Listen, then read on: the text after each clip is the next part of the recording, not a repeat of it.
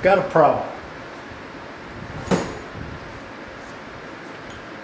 The bore on the engine block in the cylinder is fine here, but it's 10 thousandths less in diameter here. In other words, it's kind of tapered. Piston will go in about 1/2 inch, or the piston stock will go in about 1/2 inch and then stop. So I've got to rebore this from the bottom up, or at least make the bottom up to this towards the top 10 thousandths inch wider as measured down here. So I could set it in the vise, but that doesn't give me any support up here when I'm boring. I'm afraid that this would flex, you know. It might flex in this like this, or it might flex like this. So what I'm going to do is clamp it here like this. Put some clamps, put a C-clamp right here, and then bore it. Hope for the best. If not, if this doesn't work, I'm going to have to rebuild this piece. So let's keep our fingers crossed. After a little futzing around, this is the clamping that I wound up with, and I indicated this surface, and from top to bottom it's less than 1/1000ths, and I indicated this surface, which is probably iffy, but from top to bottom it's out maybe 1/2 thousandths. So this bore might move a little bit, but we're going to give this a shot.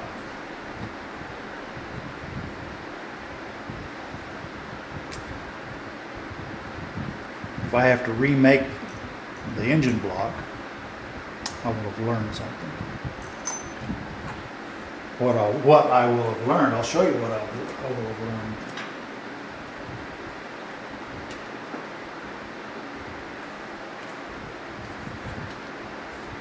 Hang on, I'm getting up to it.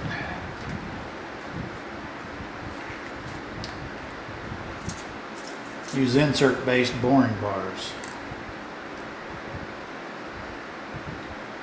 I've got 3 of these babies. I don't know why I didn't use them in the first place.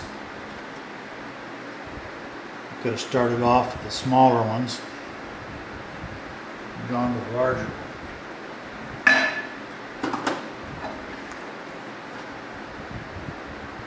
Might have something to do with the available boring heads that are any good. But the boring head that accepts this bar is a good one. It's a Criterion clone, but I've had good luck with it. Wow, did I luck out. Look at this. I got the table at rock bottom, and I've got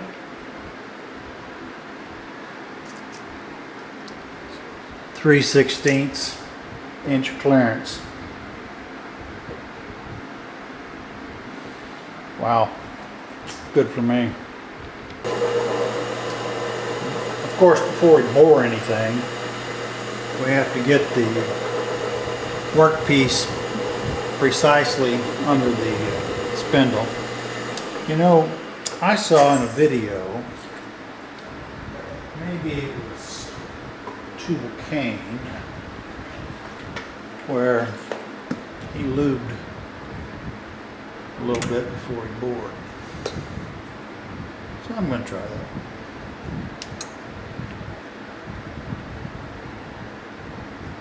It's a little bit. I mean, lube a little bit before you dial that in.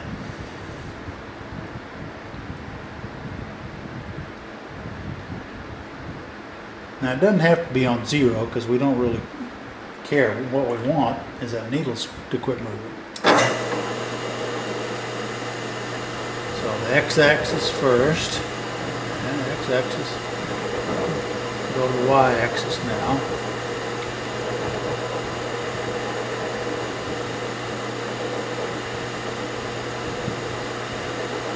I have to spend some time getting this just right on the money.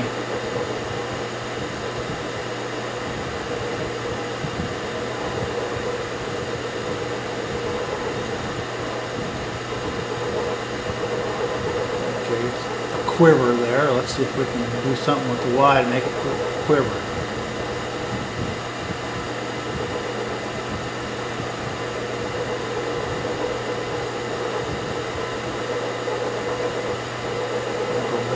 X. Nope. Nope.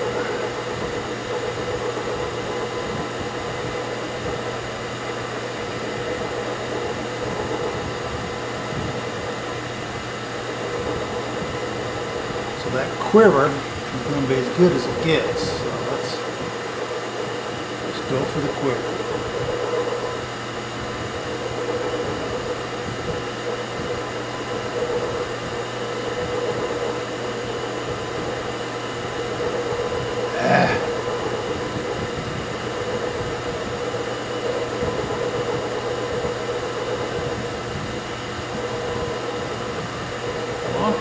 I'm going to quit wasting bites and bring you back when I get it to where I want it. Alright, that's a pretty small quiver.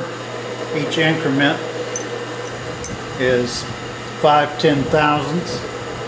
So I'm guessing that is maybe 2 10,000ths or so. Maybe it's probably less than that. We're going to call it good.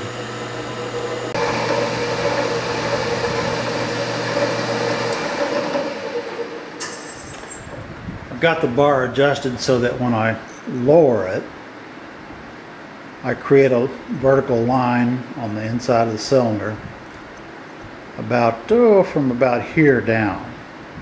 So I'm within 0.5 thousandths or less of the bottom diameter. So that's where I'm going to start. We'll see what happens.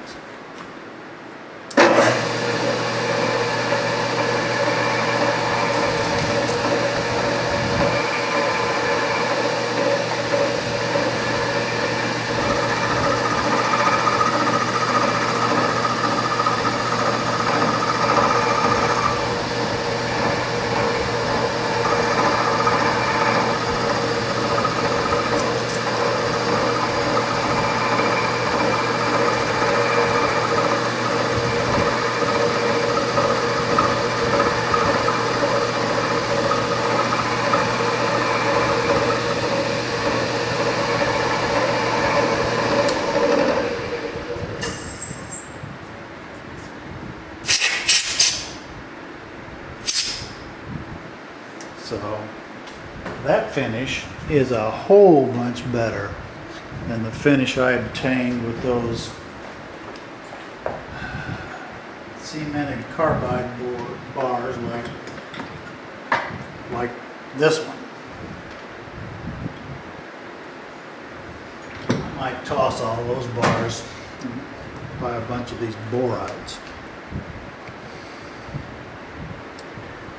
More later.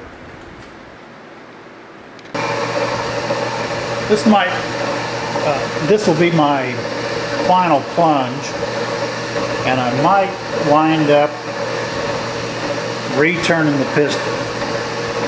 But I think that the cylinder bore will now be straight.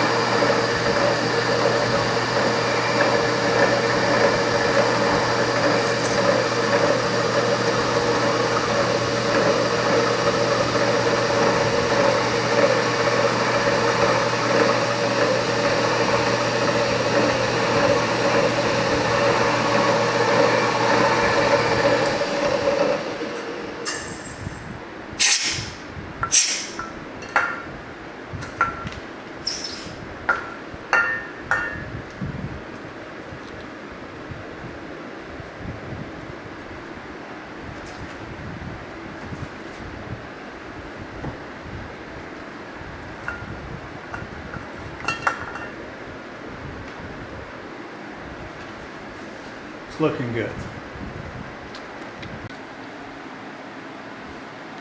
I'll have to recut that piston, but this bore is immensely better.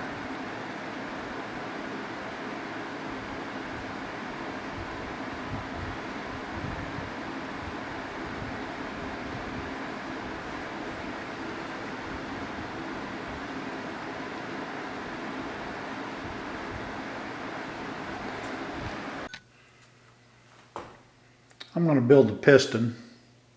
It only has to be about 0.8 inches long, a little over.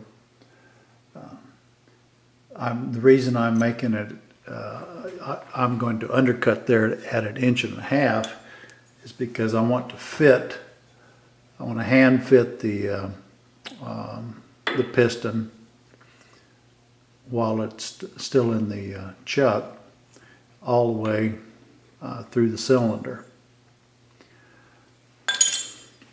So I'm going to make the stock far longer than it needs to be. So we're going to undercut it here, about 80 thousandths.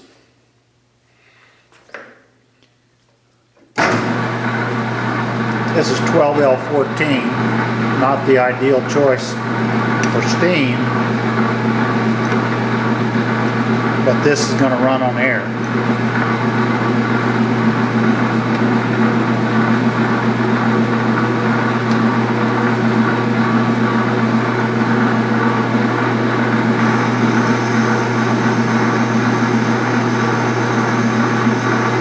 This 12L14 really machines nicely.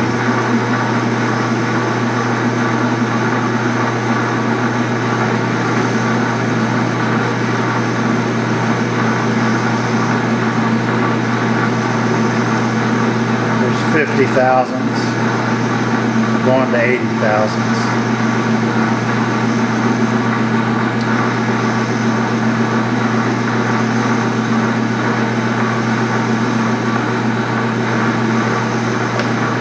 There's 80 thousandths. The piston needs to be around 0.812 inches in diameter. I say around because I'm going to hand fit it. If it was 0.8115, that would make me real happy. But we'll hand fit it. I'm going to face the end of this piston stock off.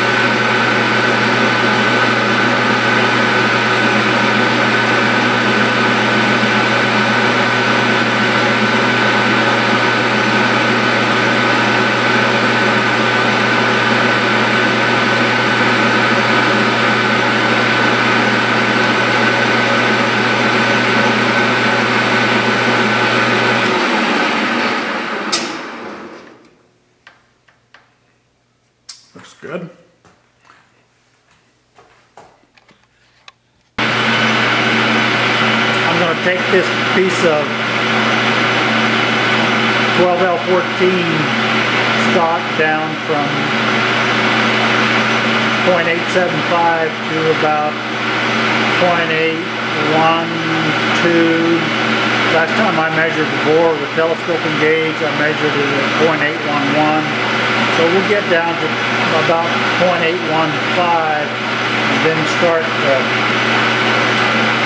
being very careful how much I take.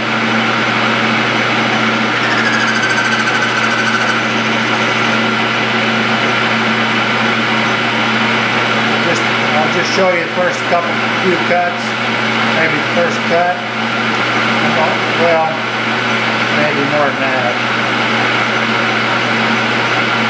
Just going to take a skim here.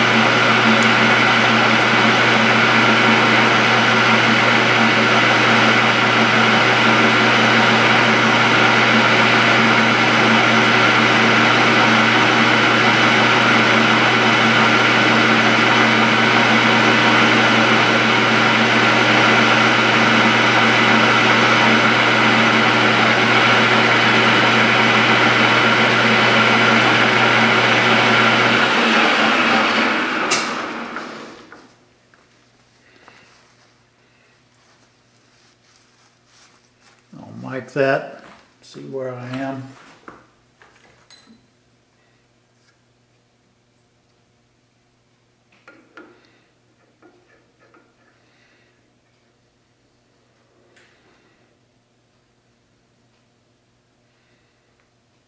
There's quite a bit more than a skim cut.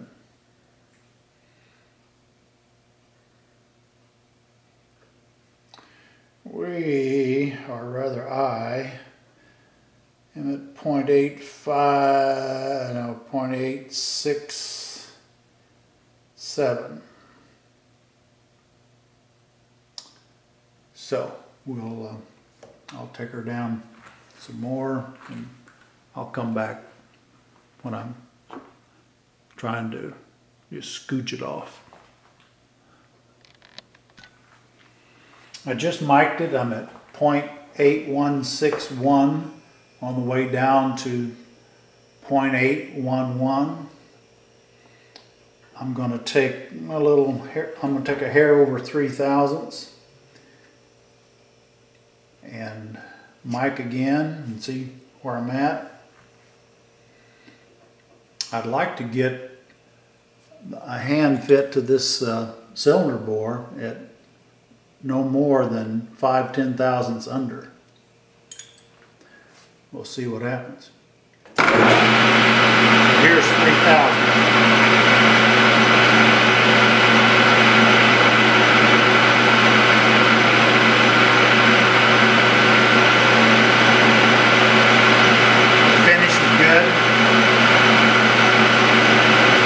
Chatter. Of course, I've been taking heavier cuts.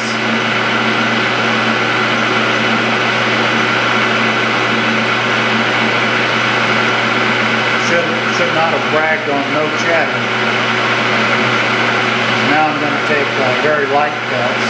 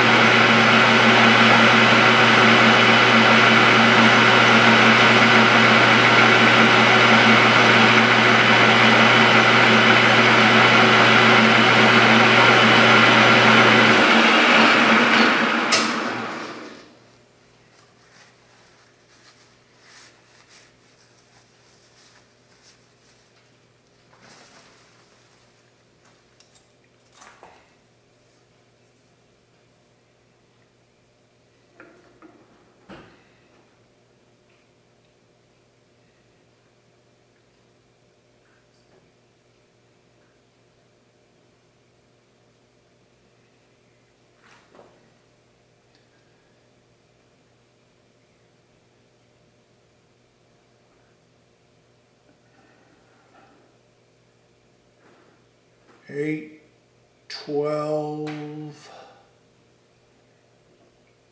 8, 1, 2, 8, 1, 8, 1, 2 and a little bit. I can't even pick up a tenth.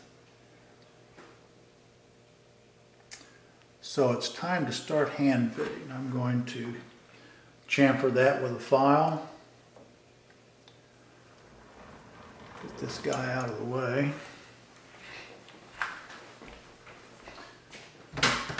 I'm sure I'm too large still.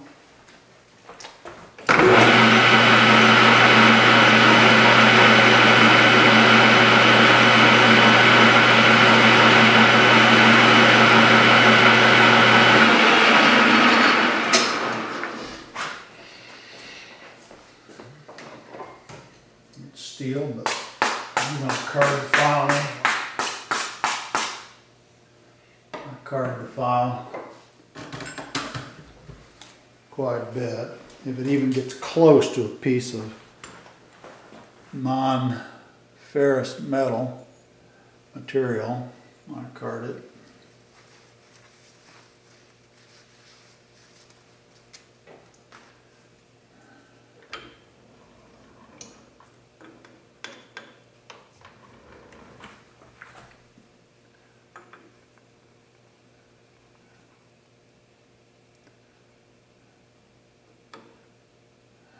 Just a little bit too big. So I'll take the smallest amount off that I can. I'll try to take 5/10 thousandths. That'll be boring. I'll come back with the results. Previously I was at 0.812 plus something. The cylinder still won't fit over the piston. So I'm going to take a thousandths and see if it'll fit.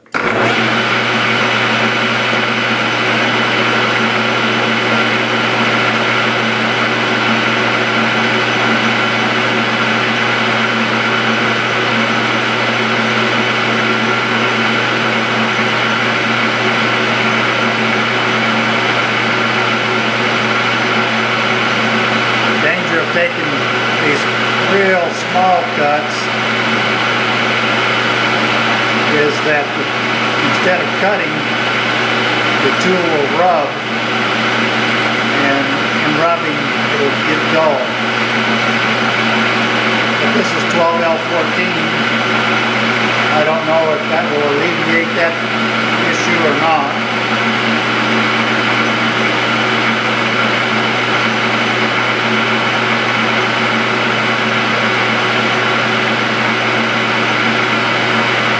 Definitely cutting.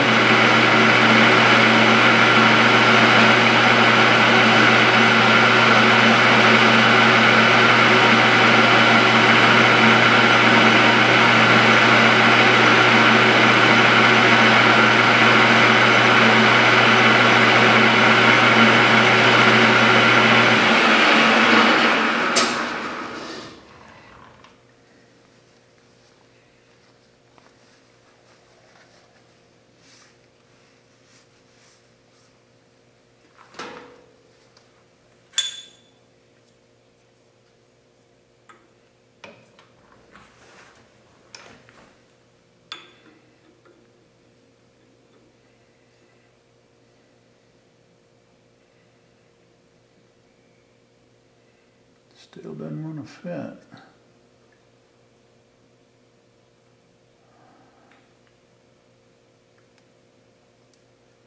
You know, I think I'll hit that with the file again.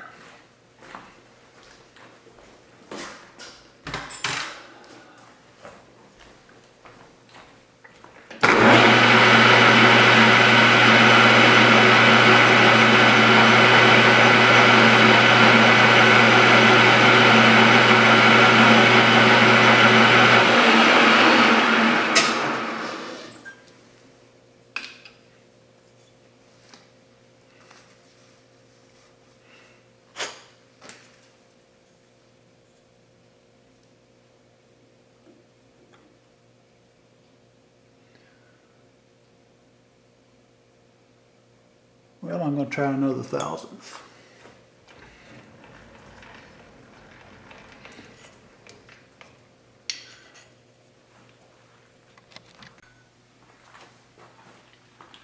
I just took another thousandths.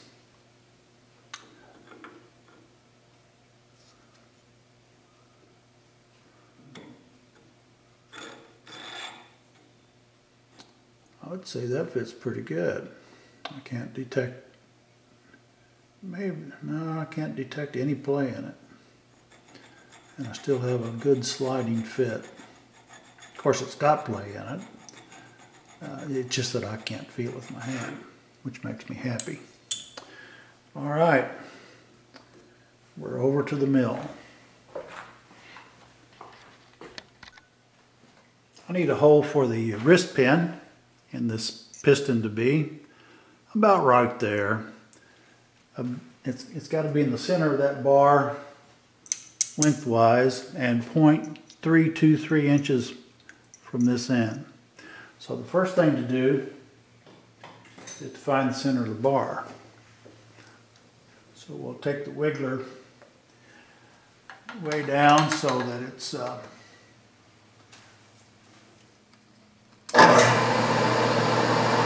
past the center point at least of the bar, past the center line vertically.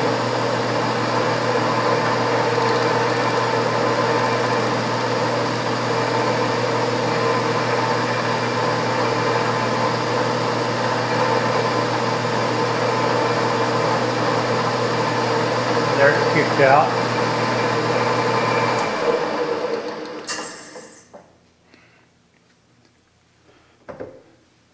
So now we need to come over the width of that bar, which is 0.085, no, half the width of that bar.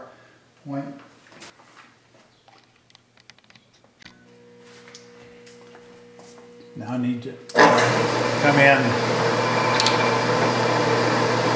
hit it a little harder than I wanted to there. Come into the 3.23 number.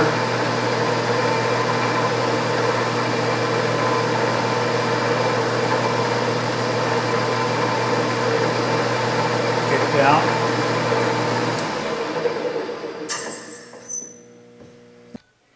I know the perspective is off here. It looks like to you, it looks like I'm too close to the end, but I'm really exactly 0.323 from the end. I'm going to center drill and then drill with a through hole with a 0.120 and then ream that to 1255 for the wrist pin. And the reason I'm drilling and reaming first is so that when I come in there with a slitting saw to make this slit for the piston rod to move back and forth, I will remove the burr that resulted from the drilling operation. So I've cranked this baby up to 2950, which is as fast as this mill will go. It won't be much talking once I start it.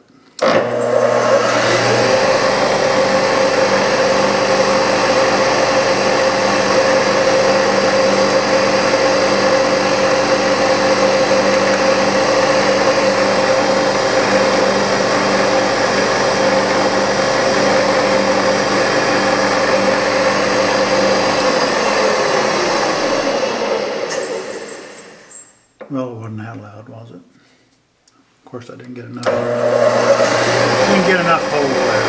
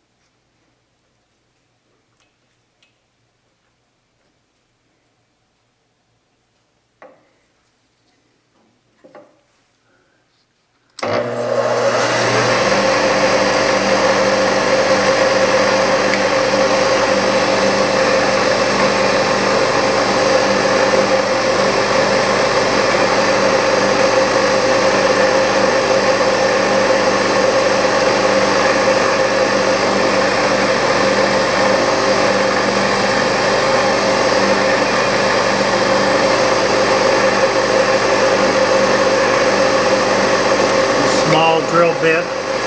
Clear the chips frequently and use plenty of cutting fluid.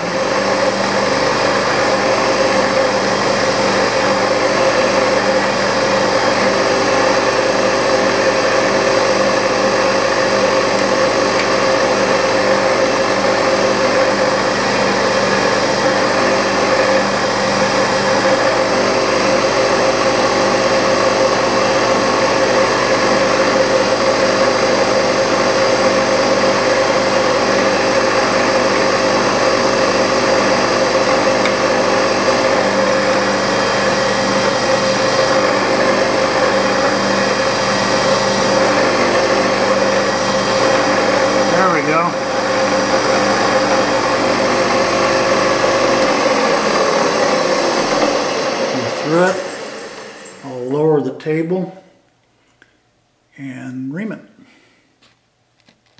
I've got 125 thousandths over reamer in place, and I've slowed the mill down such that we're going to ream at 64 SFM.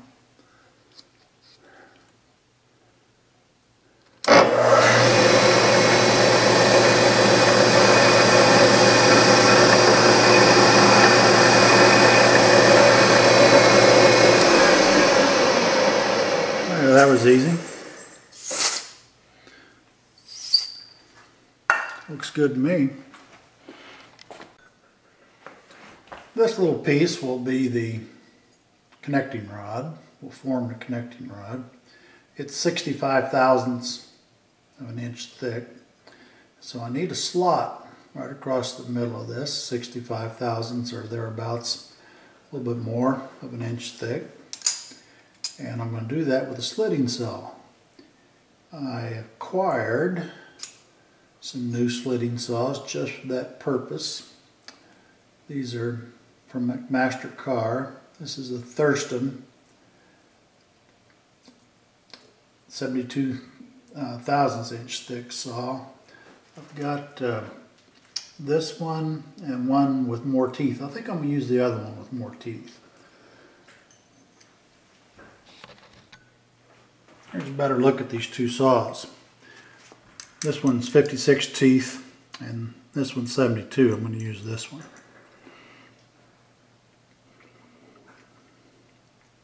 They're both made in USA. I've used Thurston slitting saws in the past with good luck, but they were thin, 28 thousandths instead of 72 thousandths. This slot goes in the end right here, and it's 0.565 inches deep, 0.565 inches deep all the way across.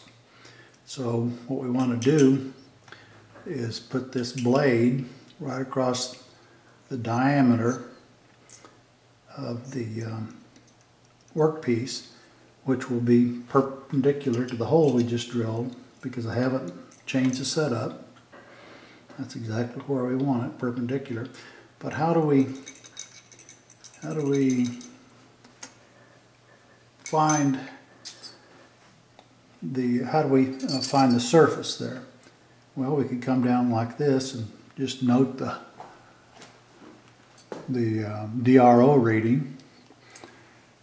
Call that good enough, or we could come down like this with a feeler gauge. I've got a 5 thousandths inch feeler in there, and note the DRO reading of 640, and then we'll come over like this, come down half the diameter of the rod, and the rod is 0.8085, so we need to come down 404 plus half the width of the 72 thousandths inch thick slitting saw, so plus 0.036, need to come down 44025.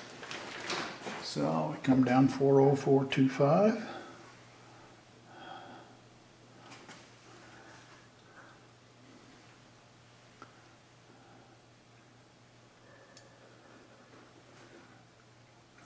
Alright, so that's how I'm going to do it. I've got the saw positioned correctly. Everything's locked down. Well, the knee's locked down. I need to find the surface of the bar, and then I will make the cut with the y-axis, which I'll have to do by hand.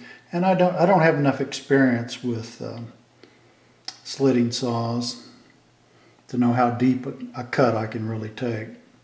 So I'm gonna take it easy.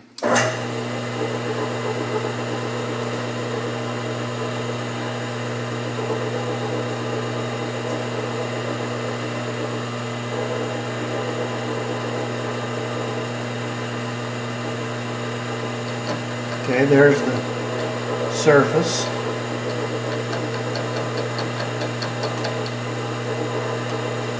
And I think I'll take, oh, why not 10 thousandths? That's always a good number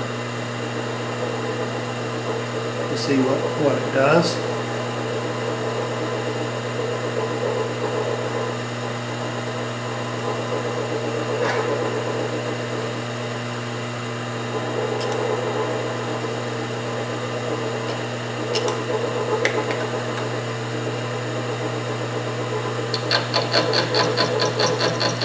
Always conventional milling with a slitting saw. Well, obviously we can take more than 10 thousandths. I kind of knew that.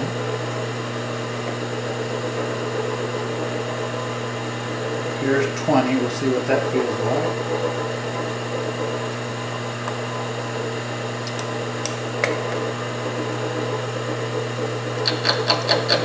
I'm feeding by hand, remember.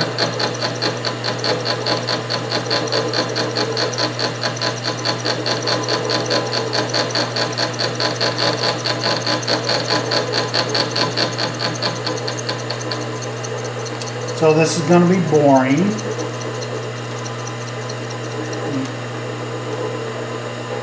My videos are boring enough, so I'm going to bring you back later.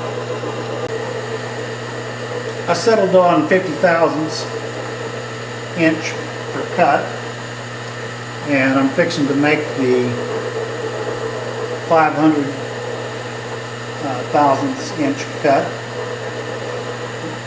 I'm giving it plenty of lube here. I'm turning it at 194 SFM, which is fast for steel, but it's as slow as this mill will turn.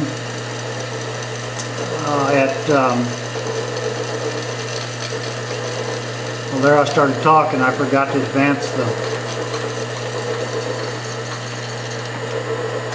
So we'll start that one over. I settled on 50 thousandths inch per cut, and this cut will bring me to 550 thousandths, and my target is 565. So here's what 50 thousandths looks like. I'm turning it at 194 SFM, which is fast for steel, but it's as slow as this mill will turn at 2 3/4 inch diameter. I'm giving it plenty of lube. Everything's going just fine.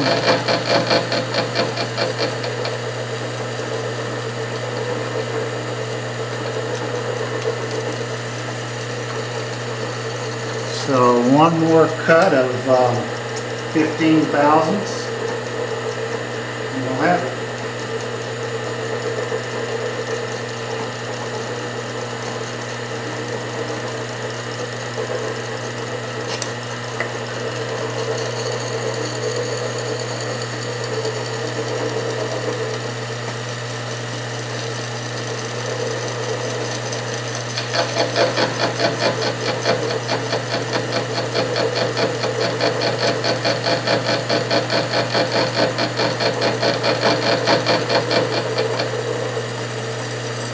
Oh, there we go.